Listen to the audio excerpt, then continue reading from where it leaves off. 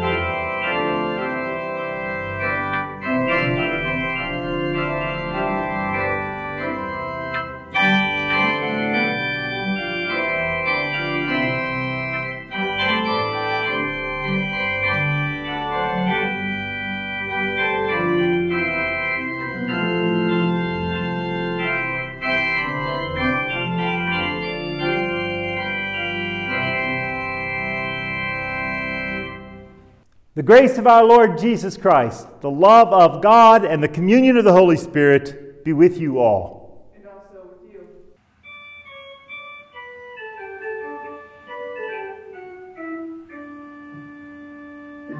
This is a feast of victory for our God. Hallelujah, hallelujah, hallelujah.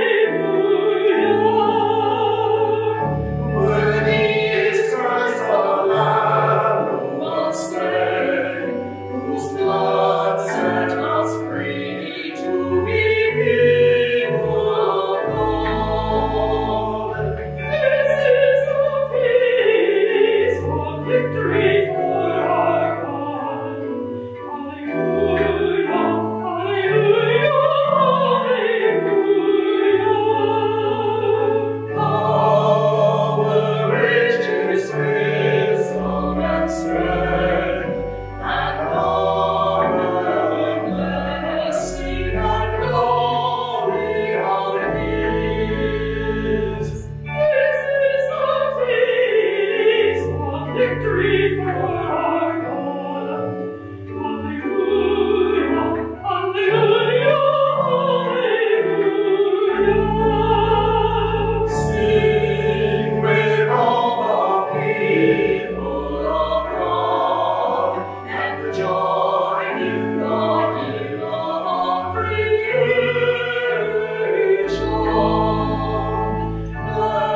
Blessing, honor, glory, and might be to God and the Lamb forever.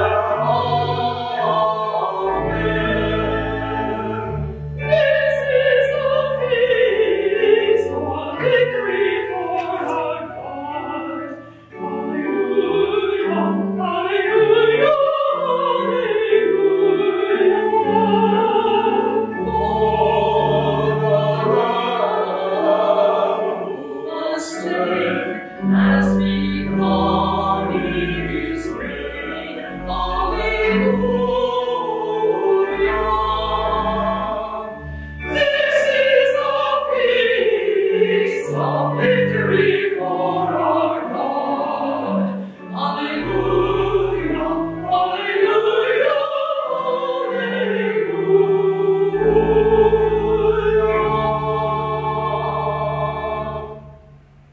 Let us pray. O God, You gave your only Son to suffer death on the cross for our redemption, and by his glorious resurrection, you delivered us from the power of death. Make us die every day to sin, that we may live with him forever in the joy of the resurrection, through your Son, Jesus Christ our Lord, who lives and reigns with you and the Holy Spirit, one God, now and forever. Amen.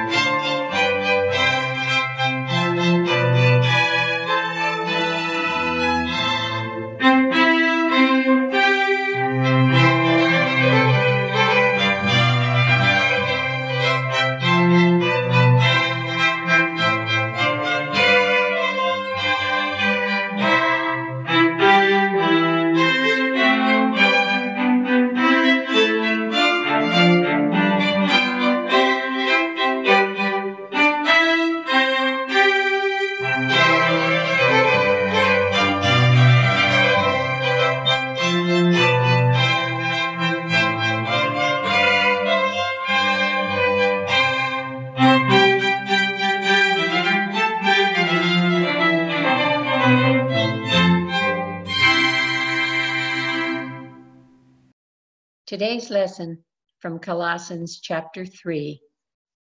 If you have been raised with Christ, seek the things that are above, where Christ is, seated at the right hand of God. Set your mind on things that are above, not on things that are on earth. For you have died, and your life is hidden with Christ in God. When Christ, who is your life, is revealed, then you also will be revealed with him in glory. The word of the Lord.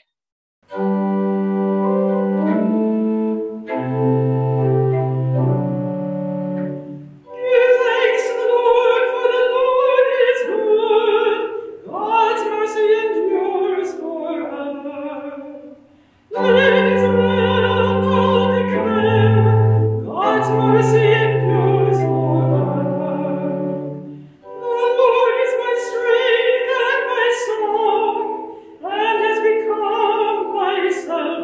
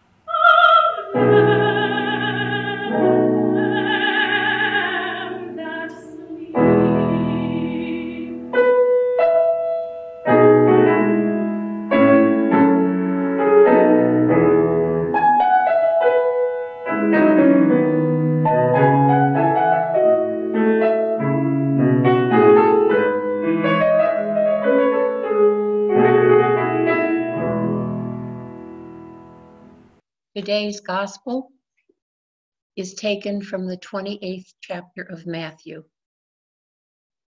After the Sabbath, as the first day of the week was dawning, Mary Magdalene and the other Mary went to see the tomb. And suddenly there was a great earthquake, for an angel of the Lord descending from heaven came and rolled back the stone and sat on it.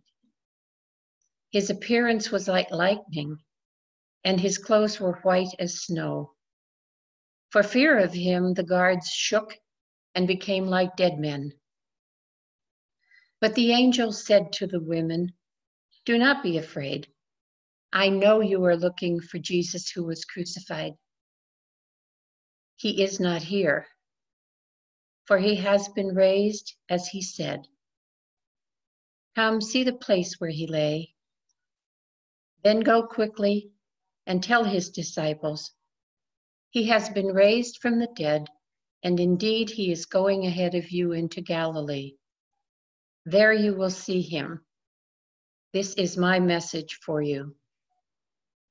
So they left the tomb quickly with fear and great joy, and ran to tell his disciples. Suddenly Jesus met them and said, "Greetings." And they came to him, took hold of his feet, and worshipped him. Then Jesus said to them, "Do not be afraid. Go and tell my brothers to go to Galilee. There they will see me." The Gospel of the Lord.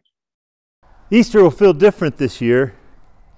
You know, if we were living in ordinary times, our celebration this week would be communal, and it would be festive, and it would be well orchestrated. We'd wear our best clothes, we'd sit together in packed pews, and we'd listen to trumpet fanfares. We've tried to recreate some of that feeling as best we can in this video for today. But in ordinary times, we would have gathered together. Some of us would have gathered here in the garden before dawn to hear the story of our faith. In worship today, the Alleluias will be back. The The Alleluias return to our worship after being put away at the beginning of Lent. Some of us would have stayed after church in the fellowship hall for hot cross buns. Some of us would have watched as the children searched for Easter eggs out here in the garden. We would enact all our traditions together, gathering as a family and as a community of faith to celebrate the best and the boldest news ever. The tomb is empty. Death is undone. Christ is risen. He is risen indeed. The news has not changed, but the world around us has. Or at least the pain that always racks our world has been freshly uncovered today. This year, we are not gathering together in this season of Easter. Not at church. Maybe some of you not even able to gather as family. We will celebrate online as best we can. But the fear, the sorrow, the numbness, the shock that we feel in the face of the COVID-19 pandemic will stay with us. It will be a part of our worship experience this morning. And maybe it even mocks it a little. What does it mean, after all, to celebrate resurrection when people are dying by the thousands? What good does it do that the tomb is empty when body bags are in short supply, mortuaries are filled to capacity, and mourners can't gather to bury their dead? I don't know. I begin by saying that because it's the most truthful thing that I can say. I just don't know. I'm scared. I'm grieving. I'm bewildered. I'm struggling. Yes, I believe with all my heart that Christ is risen and that his rising was and is the most consequential event in the history of people. But still, I'm fumbling. There's so much that I want to know, but that I don't know.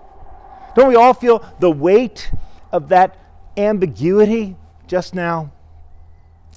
Yet, I think that in some ways, Easter will be much closer this year to what Easter was originally like when those women came to the tomb that early morning 2,000 years ago. For them, there was no glory and gusto. Instead, they peered into the tomb at dawn, and what they saw there was emptiness and gloom and confusion and contradiction and fear and doubt.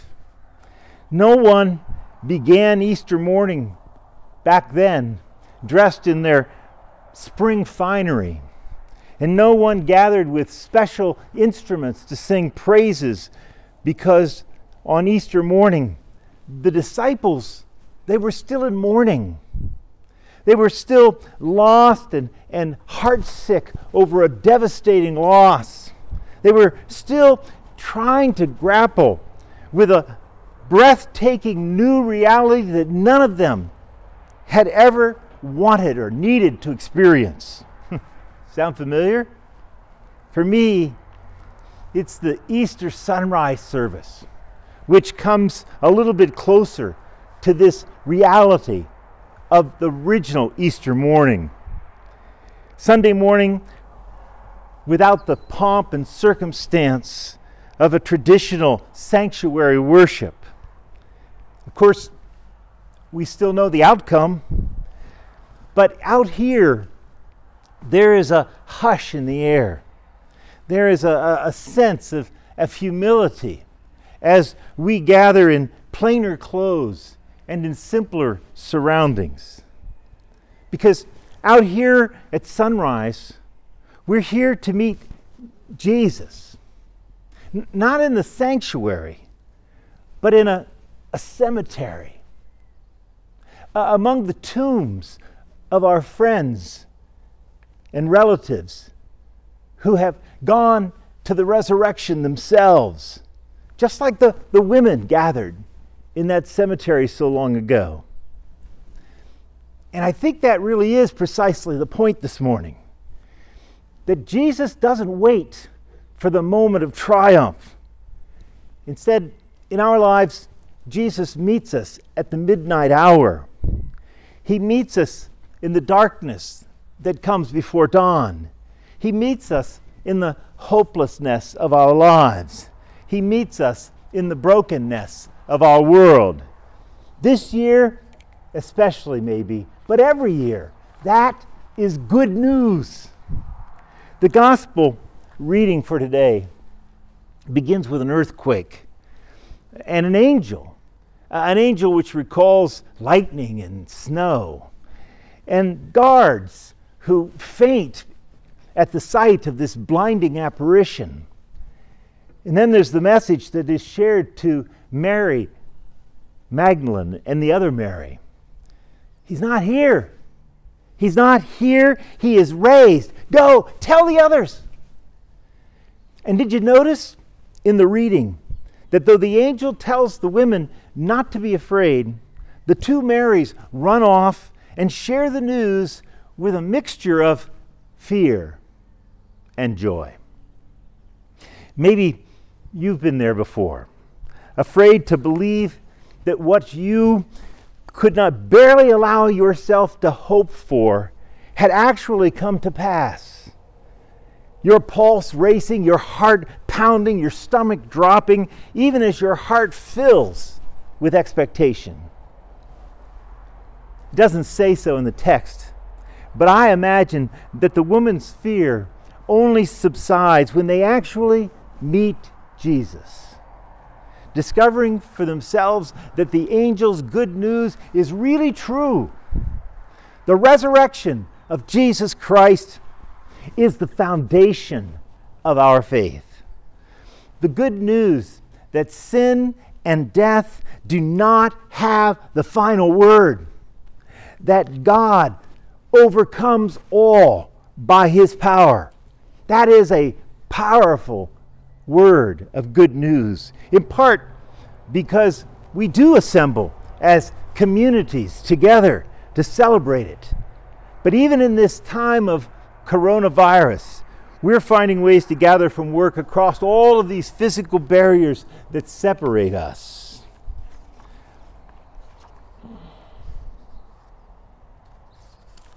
Most importantly, we know that whether we gather in family units or whether we are by ourselves this morning, God's presence is not virtual, but God's presence is constant and it is abiding. Together we look forward to Jesus' victory expanding across the cosmos at the final resurrection when all are brought together in the new creation. And so, as many of us are separated this morning from our church buildings and from our friends in Christ, I take great solace in the knowledge that Jesus takes the onus to show up first. He doesn't wait until everyone is gathered together, but Jesus comes to the garden and appears to the women. The point I'm trying to make is that Jesus can't help himself but show up when people are looking for him. Jesus chose to appear to the women. Jesus chose to appear to a couple on the road to Emmaus. Jesus chose to show up on the beach to have breakfast with his disciples. And Jesus will show up later to a larger crowd of disciples in Galilee. Jesus just loved being around people, both before and after his death. Jesus purposefully mingled with people in his life, and in his resurrected body, he ate with his friends and he allowed them to touch him. In my own life, clarity, hope, and healing come when I am willing to linger a while in the hard and lonely places of life. When the usual platitudes fail and all of the easy answers are inadequate, Jesus comes. Jesus comes in the darkness. And sometimes it takes a long time for me to recognize him. Maybe he doesn't look like I expected him to look. He doesn't allow me to cling to all of my preconceived notions about what his coming is about. And then he disappears again, just as I was about to grab hold of him. But he comes, nevertheless, and he calls my name, even when I am grief, especially when I am in grief. And in that instant, I recognize both myself and him. The Easter story begins with tears and grief, but it ends with great, great joy. Having encountered Jesus, Mary runs to tell her friends the good news, I have seen the Lord. She doesn't hesitate to bear witness to what she has seen and what she has heard, and even into this context into which she brings this message, which is a context of anxiety and exhaustion, trauma and disbelief. She knows that the disciples need to hear it. She knows that the world needs to hear it. And so she says it boldly and clearly and joyfully, without apology. And I'm here to tell you today that the world still needs to hear it, especially now, as death breathes down our necks, as the future feels precarious, and as our worst fears seem to run wild. The grave is empty. The sorrow is not forever. And the same Jesus who conquered death is still here, still with us, still among us, wherever it is that we gather this morning. Yes, Easter will feel different this year. But even now, the angels accompany us in our times of darkness. Faith remains possible. Understanding will come. The voice of Jesus, of the risen Jesus, calls out our names. And the God who destroyed death is ever able to turn all of our tears and our grief into joy. All is not lost. Remember, we have seen him. Christ is risen. He is risen indeed.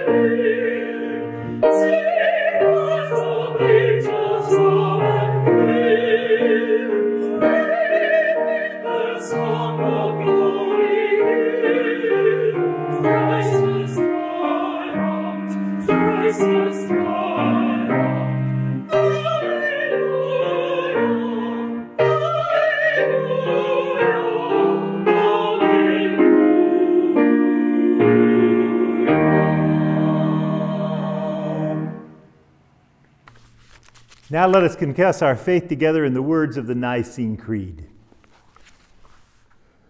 We believe in one God, the Father, the Almighty, maker of heaven and earth, of all that is seen and unseen. We believe in one Lord, Jesus Christ, the only Son of God, eternally begotten of the Father, God from God, light from light, true God from true God, begotten, not made, of one being with the Father. Through him all things were made. For us, And for our salvation, he came down from heaven and was incarnate of the Holy Spirit and the Virgin Mary, and became truly human. For our sake, he was crucified under Pontius Pilate. He suffered death and was buried. On the third day, he rose again in accordance with the Scriptures. He ascended into heaven and is seated at the right hand of the Father. He will come again in glory to judge the living and the dead, and his kingdom will have no end. We believe in the Holy Spirit, the Lord, the giver of life, who proceeds from the Father and the Son, who with the Father and the Son is worshipped and glorified, who has spoken through the prophets. We believe in one holy Catholic and Apostolic Church. We acknowledge one baptism for the forgiveness of sins. We look for the resurrection of the dead and the life of the world to come. Amen. Behold, I tell you a mystery. We shall not all sleep, but we shall all be changed in a moment, in the twinkling of an eye. At the last trumpet.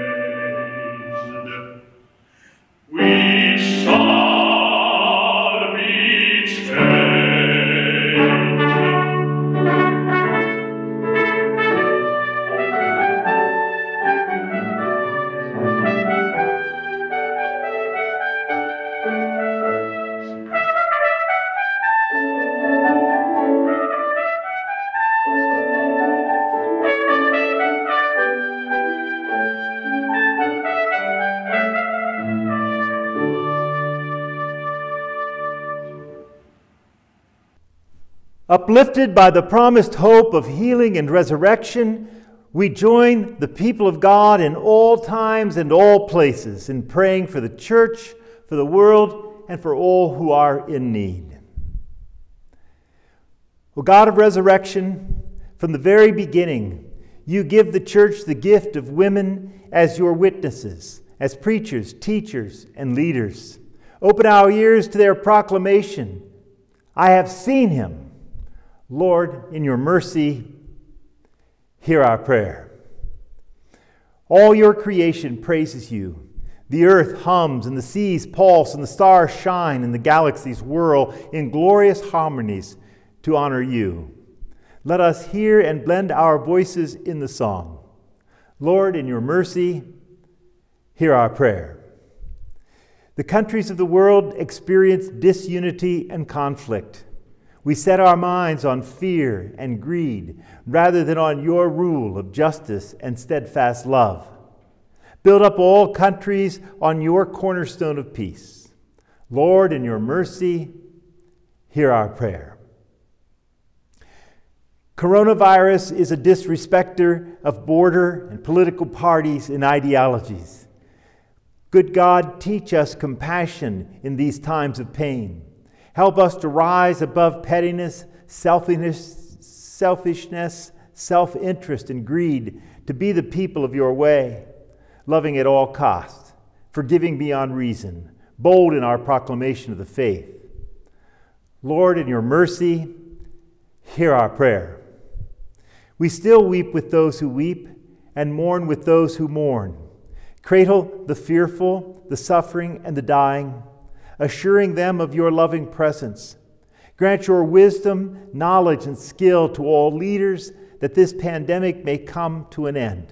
Lord, in your mercy, hear our prayer. Bless first responders, doctors, nurses, caregivers, researchers who are on the front lines. Grant them your protection. Bless the farmers, the truck drivers, the stockers, the clerks, and all who continue to work every day that others may eat and have the essential things of life. Grant them your protection. Lord, in your mercy, hear our prayer. Risen Lord, you went ahead of us into the grave and defeated the powers of evil.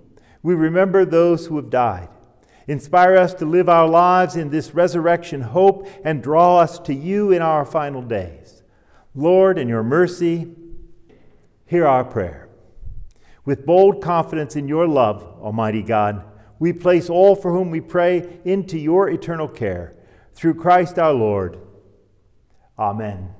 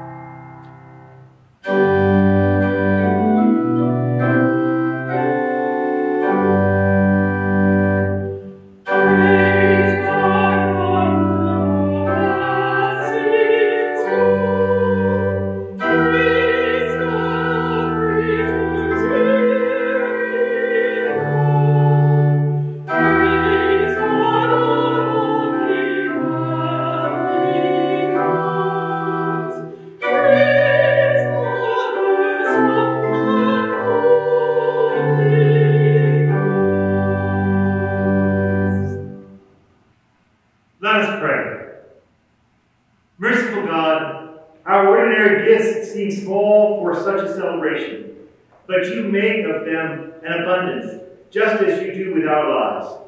Free us again at this table for service in your name, in the strength of the risen Christ. Amen.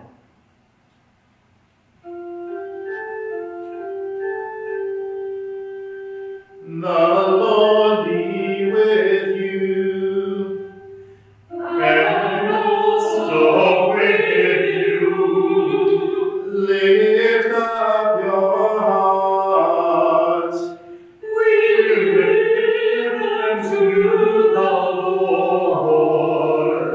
Let us give thanks to the Lord our God. It is right to give thanks and praise. It is indeed right, our duty and our joy, that we should at all times and in all places give thanks and praise to you, Almighty and merciful God, for the glorious resurrection of our Savior Jesus Christ, the true Paschal Lamb, who gave himself to take away our sin, who in dying has destroyed death, and in rising has brought us to eternal life. And so with Mary Magdalene and Peter and all the witnesses of the resurrection, with earth and sea and all their creatures, with angels and archangels, cherubim and seraphim, we praise your name and join their unending hymn.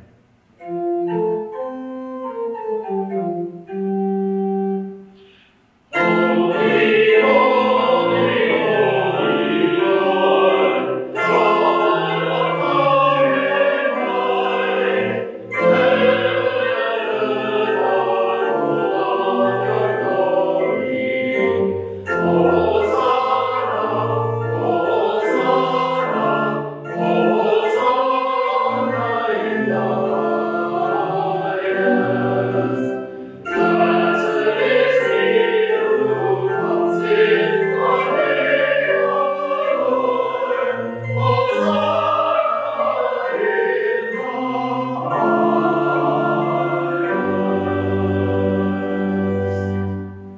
Our Lord Jesus, in the night in which he was betrayed, took bread, and when he had given thanks, he broke it, and he gave it to his disciples, saying, "Take and eat.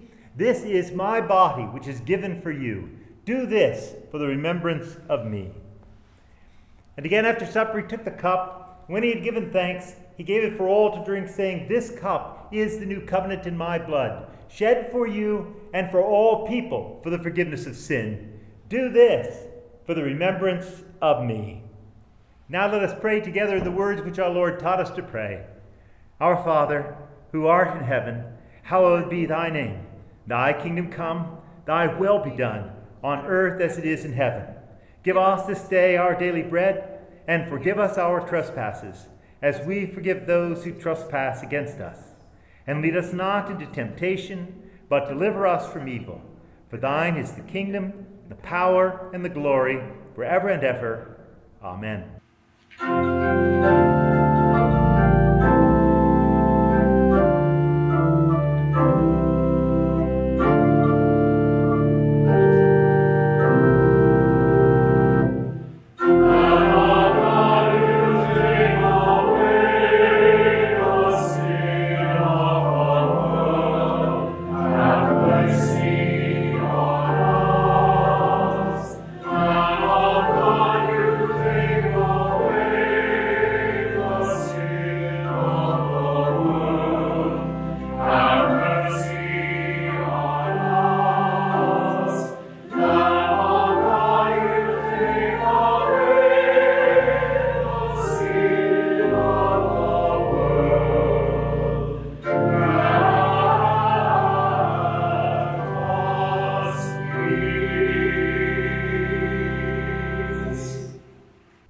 Let us pray. Life-giving God, you have fed us with your word, and our hearts burn within us. Through this meal, you have opened us to your presence. Now send us forth to share the gifts of Easter with all in need. Through Jesus Christ our Lord. Amen. May the one who brought forth Jesus from the dead raise you to new life, fill you with hope, and turn your mourning into dancing. Almighty God, Father, Son, and Holy Spirit, bless you now and forever.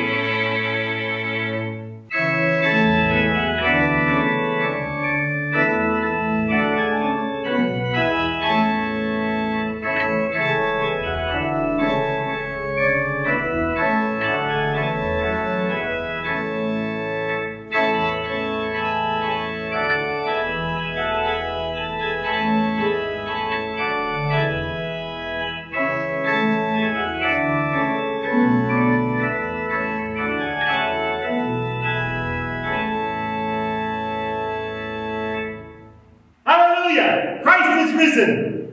Christ is risen indeed. Hallelujah. Go in peace, serve the Lord. Thanks be to God.